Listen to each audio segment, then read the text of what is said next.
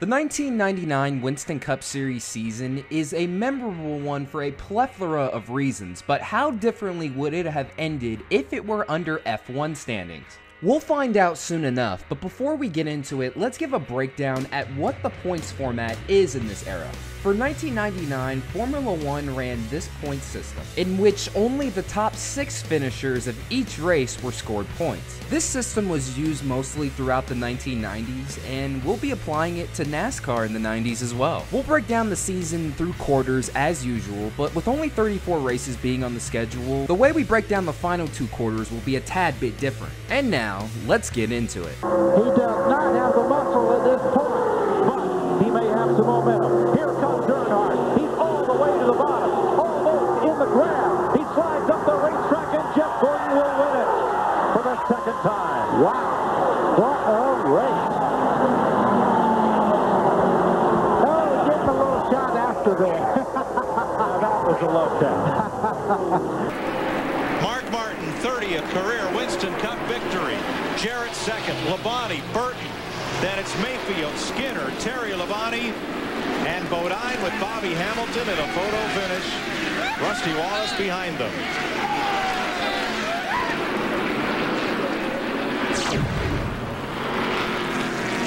Mark Martin wins the Duraloop Big Kmart 400. Do you believe it? Had trouble here. Trouble! A big wreck. Kenny Irwin is involved. Jerry Nadeau is running right ahead of Jeff Burton is involved. And Jeff, I believe, is also, is he not? It looks like, I think the front of his car is all messed up. The 99 car, the right front tire is going the wrong way. He's made contact with someone. Yes, he has. But the caution flag is out. Will it run 45 miles per hour? It's not going to make many more laps under caution. No, it's not at this speed. And the rain continues to fall. And Buddy Parrott and Jack Roush celebrate the beginning of the rain because they, of course, maintain the lead at this point. However, if we have to go back to racing, they are in big trouble because they've got a very badly damaged race car. Jerry, we got some official word. They are celebrating down here as the rain clouds open up, and Jeff Burton, you have won the 43rd Trans-South 400. Congratulations. 9 races in, and 4 clear favorites are beginning to emerge. Jeff Burton currently holds the points lead over the Rainbow Warrior himself, Jeff Gordon, by just 1 point. Mark Martin is currently hanging in there in P3 with 28, while Dale Jarrett is also sitting 1 point behind him in 4th. One driver to not count out early on in the going, however, is Bobby Labonte. He got off to a horrible start in the first couple of races, but has since been able to get it completely turned around. Now a half a lap to go. Terry Labonte, last year's winner, right in front of him. Well, he's going to do it. Here's the checkered flag. Dale Jarrett wins the Pontiac Excitement 400, his first win since Talladega of last year, 15 races ago. His 19th career win, 3rd on his short track, and it's his 2nd win at Richmond. He won in the fall of 1997, starting 23rd. Tonight, he started 21st and drove to victory lane. Trying it to win his first win at Charlotte. His 11th race here. The 99 staying in front. Another set of turns. Here comes everything thrown into it by Bobby Labonte. But the checkers are ready to fly. They're going to belong to Jeff Burton of South Boston, Virginia. Yeah! And Wade Smith has won $1 million. And he may need a respirator. He said it's a big one. Oh! And it is a bigger one here for the Roush Racing team. And Jeff Burton, the 22nd driver to win the Coca-Cola 600 in 40 races. He has never won here at the Monster Mile.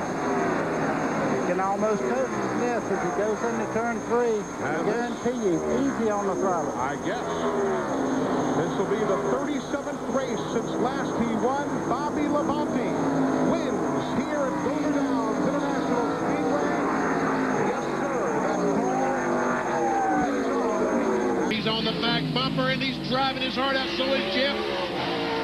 The left-hander turn 9. They'll go back to the right at 10, and then down for 11. Downshifting on the brakes hard. Martin is trying everything he can to pull even and pass Jeff Gordon.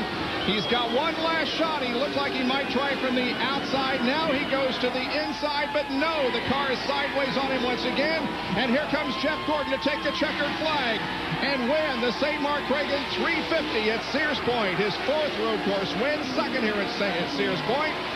And the fourth win of 1999. He also won at Daytona, Atlanta, and California. He's going to go to our McDonald's winner's circle. By the time we reach the halfway point, a clear favorite still has yet to emerge. Sure, Jeff Gordon is in the points lead once again, but it's not as clear as in years past. Dale Jarrett is having one of the best seasons of his entire career, while Jeff Burton in the Ford camp is also on a similar route. Bobby Labonte and the Interstate Batteries Pontiac have taken the improvements they made in quarter one and have not looked back since. Quarter two progressively got better and better towards the end, while Mark Martin sits close back in 5th spot.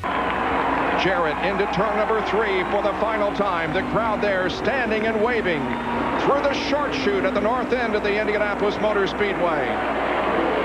A very popular driver takes the Ford through corner number 4. He comes onto the main straightaway.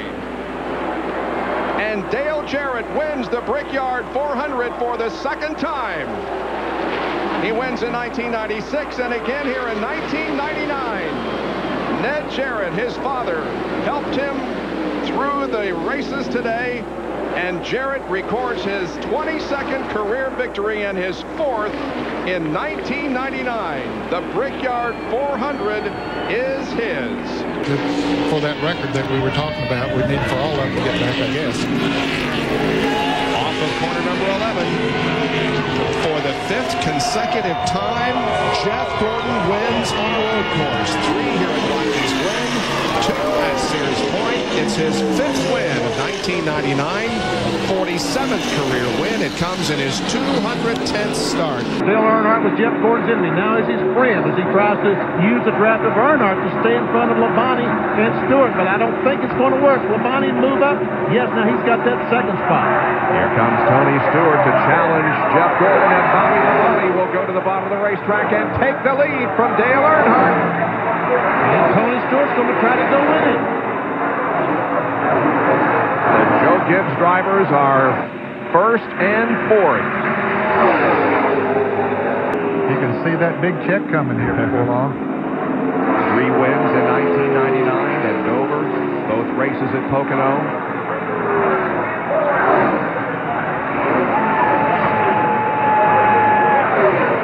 Bobby Labonte now in turn number 4.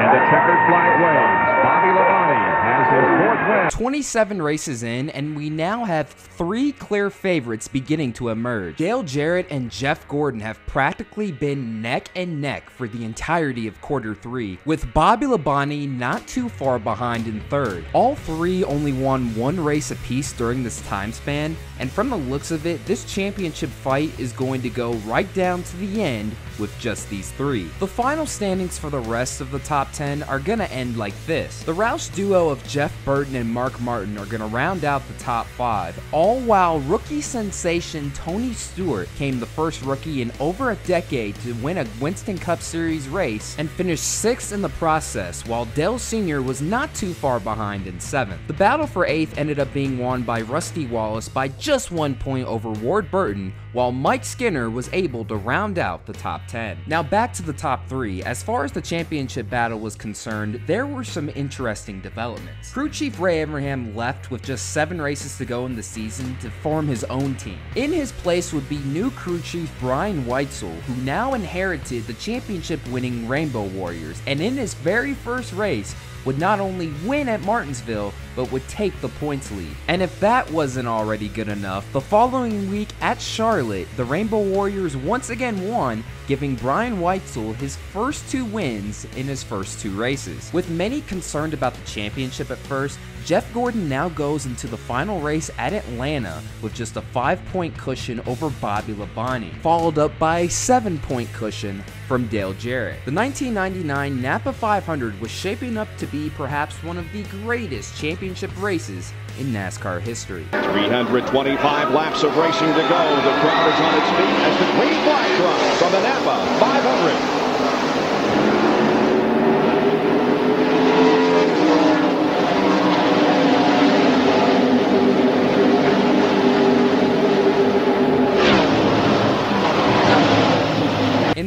stages, it was looking as if Dale Jarrett perhaps could come from P3 all the way to the championship. He started the race in 10th and had been running in the top 5 consistently, all while Bobby Labonte was on his comeback charge. He started in P37 and by lap 73 had worked his way to the top 5, all while Jeff Gordon was mediocre. He started in P16, but due to handling issues, he really couldn't get out of the midfield, all while in 1st and 2nd, both Dale Jarrett and Labonte are duking it out for the championship. 3 laps, then Kevin LePage 17. Other leaders have included Mark Martin, Michael Waltrip, Dave Marcus, Kyle Petty led a lap, and now Labonte. And now Labonte can use the entire racetrack, so he should pick up a little speed as Dale Jarrett gets alongside Steve Park. Tries to take over the 2nd spot. And does. Once Bobby Labonte got a hold of the lead at Atlanta in the late 90s, there was no looking back. He clearly had the best car, while Dale Jarrett was sitting solidly in 2nd. Meanwhile, Jeff Gordon never got a grips with the car, and with less than 200 laps to go, engine issues started showing up. Brian Weitzel had no answers. And Jeff Gordon drops to the bottom of the racetrack with smoke seen from the car. Bill Weber, what do you know? He's still talking to the crew, but he blew up.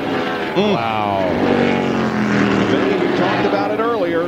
He really needed a good run here today.